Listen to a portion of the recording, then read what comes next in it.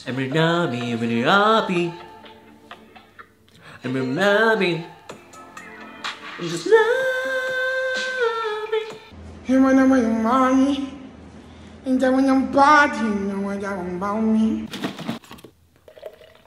Also, I'm 90% sure that this cup has lead, but it's cute.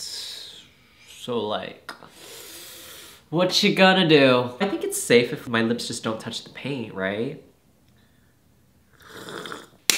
Today, we're talking about commitment issues. How fun, right? I picked the most fun topics to talk about on here. You know, one week I'll come and we'll just talk about things that make us happy. But for now, I will only choose problems. Only issues, never positives. What can I say? I'm a pessimist. While we talk today, I'm gonna be doing my hair. I'm going nowhere tonight, so I don't know why I decided to get ready. Currently 5 p.m. Maybe I'll go out. Announcement. Ba-bam! We got merch, baby! Woo, woo, woo! Look at that. Hey, get a little close up. Y'all seeing this? Y'all seeing this? You can also wear it crossbody. Bam! Okay. Bam. But yes, I made tote bags. Not necessarily merch, but I guess it kind of is. I've always wanted to start a little art shop and like sell my own products and items that I make with like my own designs. It's always been a thing I wanted to do. I grew up loving art and drawing, and I feel like I don't allow myself to draw that much anymore just because of time's sake. So this way I can sort of get that fill. I always say one of my dreams is to run a little Etsy shop when I'm an elder, and you know, after I retire, spend my elderly years packing up little art prints and stuff and mailing them out. But I was like, why wait? Do it now. Do it now. So I did it now. By the time I post this video, hopefully the site will be live and you can buy one yourself. And if so, I'll leave the link in the description box if you would like to purchase and support me and my art. We are using a new heat protectant today because I ran out of my other one. I honestly don't know like what makes a good heat protectant. Like how can you tell? Life has been pretty good recently. It's been very chill, but very good. I've been hanging out with friends and working. This is the most consistent I've ever been on YouTube. I've been making new friends, guy friends to be exact. You guys might think, who fucking cares? You don't understand. That doesn't happen for me. All my life, I've always just been friends with girls. You know, some people are gonna relate to this, but when you're the only guy in the friend group and they all go to the bathroom and then you just have to awkwardly wait outside the bathroom. Yeah, that was me my entire life. I think it's because growing up, I was a very artsy kid. I loved art. I was not athletic, not into sports. I remember when people would ask, what sports team is better, this or this? I'd be like, hey, I'd just pick one. I would just pick one. I'd be like, oh yeah, them, for sure. Is this baseball? Soccer? What are y'all talking about? Let me know. I'm always just related with girls and women, especially growing up where I grew up. All the dudes were so douchey and just bad people, at least the guys I've seen. And honestly, I think that's affected me to now where I don't trust men. Even the people who are known to be good guys, in my head, I'm like, there's something wrong. There's something bad about you. Now, not so much. I've allowed myself to get along with and trust men more, but definitely like a year ago and prior to that, I just never had guy friends. I was always very standoffish with guys, especially where I live now. I live in LA, so maybe that's why my relationship with making friends with dudes is getting better now. You know, it's LA, like people are accepting here. People are just more open, and so many dudes who are super artsy or just have like a variety of interests. While growing up, I just never saw dudes who were interested in the same things I were. But yeah, I've been like making friends with dudes. We actually like get along and the conversation flows so smoothly and organically. We could just have like good conversation and have similar interests and it's not weird or awkward. What? There's just a different dynamic that is so refreshing. This might sound so lame and sad to some of you, but I take this as a sign that I'm growing. This is like a really big step for me, and my friends understand that because I literally was telling them today, I was like, oh my god guys, I've made a new guy friend again. And they were like, oh my god, yes! They know how hard it is for me. Also, it kind of just gets tiring constantly always being the only guy in everything. Even with YouTube, in this community or this niche of YouTube, kind of like this lifestyle aesthetic side of YouTube, it's predominantly women. Like I'm the only dude basically that I know of in this circle. So it gets kind of lonely in this like creative community, and I don't really get to watch any guys on this platform that also makes videos like I do. So mostly I watch a lot of, you know, my friends who are girls. I watch other YouTubers too. I love like comedic people and stuff, but those are also women actually. That's the one thing I will say. I don't think a lot of men are funny. Like, men do not make me laugh. Have you guys met a funny man other than me? We're kind of talking a lot about my mental health and how my brain works and the way I think, and of course, past trauma. Which leads me to today's sponsor, BetterHelp. BetterHelp is the world's largest therapy service, and it's 100% online. With BetterHelp, you can tap into a network of over 25,000 licensed and experienced therapists who can help you with a wide range of issues. To get started, just answer a few questions about your needs and preferences. That way, BetterHelp can match you with the right therapist from their network. Then you can talk to your therapist however you feel comfortable, whether it's via text, chat, phone, or video call. You can message your therapist at any time and schedule live sessions when it's convenient for you. If your therapist isn't the right fit for any reason, you can switch therapists at any time with no additional charge. With BetterHelp, you get the same professionalism and quality you expect from in-office therapy, but with a therapist who's custom picked for you. More scheduling flexibility and at a more affordable price. Get 10% off your first month at BetterHelp, HELP.com/Dustin, and I've also linked them below in the description. Thank you, BetterHelp, for sponsoring this video.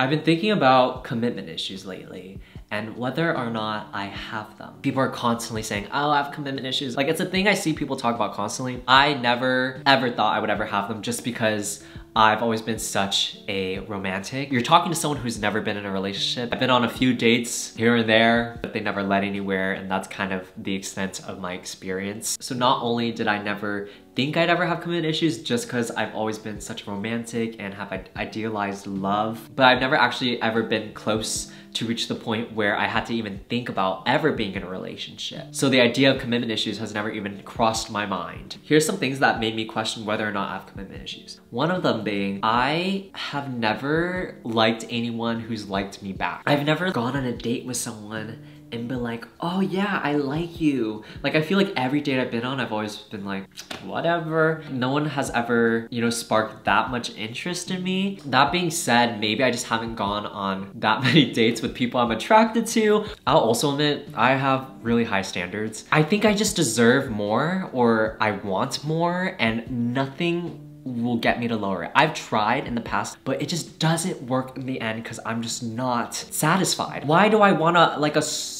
model? Like, why are my standards so high? Not only do I want like the great personality, but also I want them to be like the most beautiful person on earth. But it's also like, oh, I want it though, and I can't lower my standards. And then I've had the whole thing where I'm like, okay, Dustin, why do you have these standards? Do you think you even deserve to have these high standards? But then I was like, hold up. Anyone is entitled to have their own standards. And if that's so fucking high where you might not ever meet anybody ever, so be it.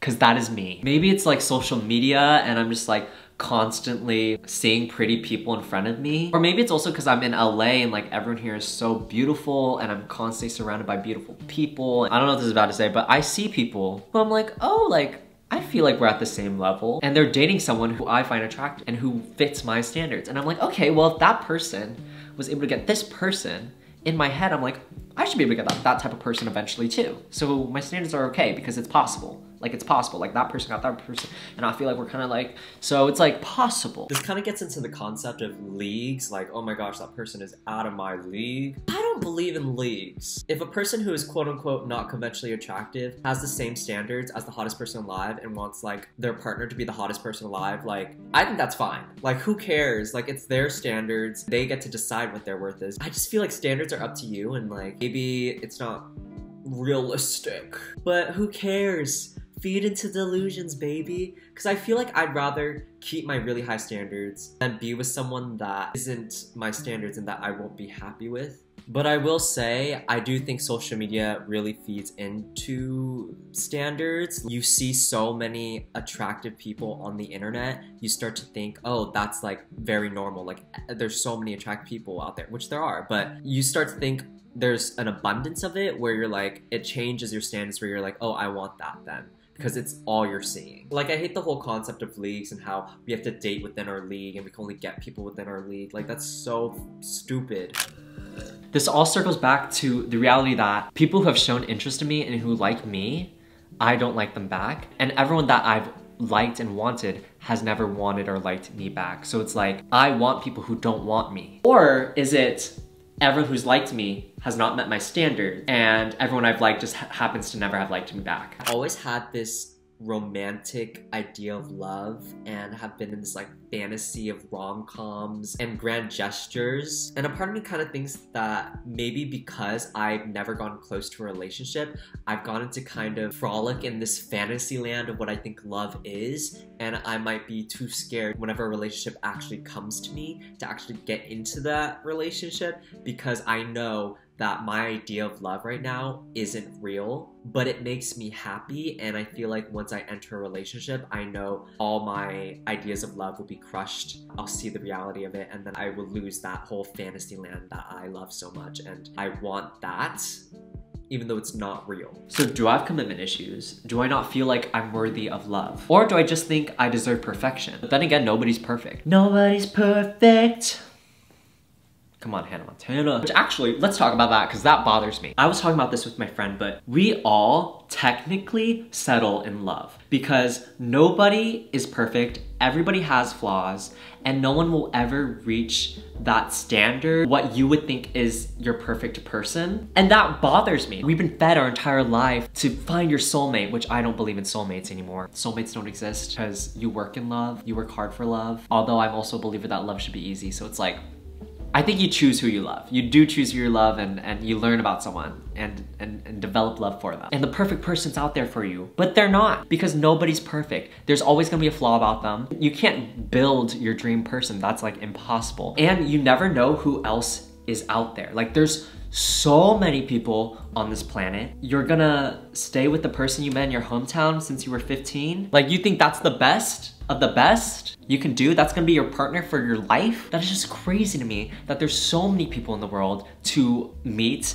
and to experience. We all just like get into relationships and settle down so fast. Some people, they get into like maybe 3 relationships and then they get married. You didn't even meet anyone out the country. Like there could be so many people out there that are like so good for you. We don't meet them because there's just so many people. So we all like kind of settle. Like every relationship, you've settled. It's a fact. You can't argue with me on that. We all settle. If you were to build your perfect person, your partner probably is not that. And if they are to the T, then good for you. Maybe that's just me though. I wanna be able to meet a lot of people, date a lot of people. Maybe that's just the perfectionist in me though, because that's not what love is all about. You're supposed to love somebody, flaws and all. If you're truly with the right person, you wouldn't feel that way. I guess you'd feel satisfied. So that's clearly me being just inexperienced and clueless. I feel like monogamy, I'm not saying I don't like monogamy and I'm not gonna do it, because I like monogamy. But if you really think about it, in history, monogamy wasn't a thing. Monogamy became a thing once business transactions started happening between families and you were marrying off your daughter. Back in history, like everyone was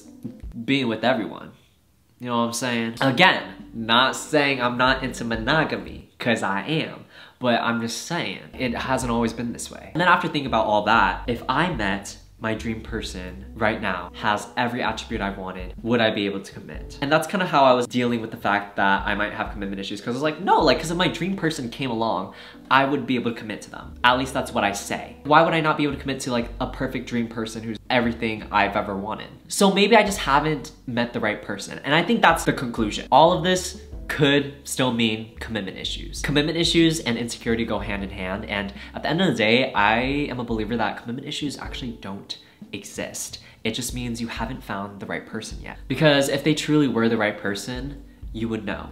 You would feel satisfied and whole, and you wouldn't have all those insecurities that are the commitment issues that everyone seems to be talking about. I don't think I have commitment issues, truly. I've never, experienced love or been in a relationship, but from what everybody says, when you know, you know. Lana Del Rey said that in her song. So, in Lana we trust. When you know, you know. I mean, there's people out there who have been happily married for like 30 plus years. So obviously I'm gonna trust in their wisdom. But right now, my little brain and my little experience on earth is making me think a lot about these things. That is pretty much all I have to say about commitment issues. Bye. Are we singing the outro song right now? Yeah? Okay. Was it something I said? Oh, fuck.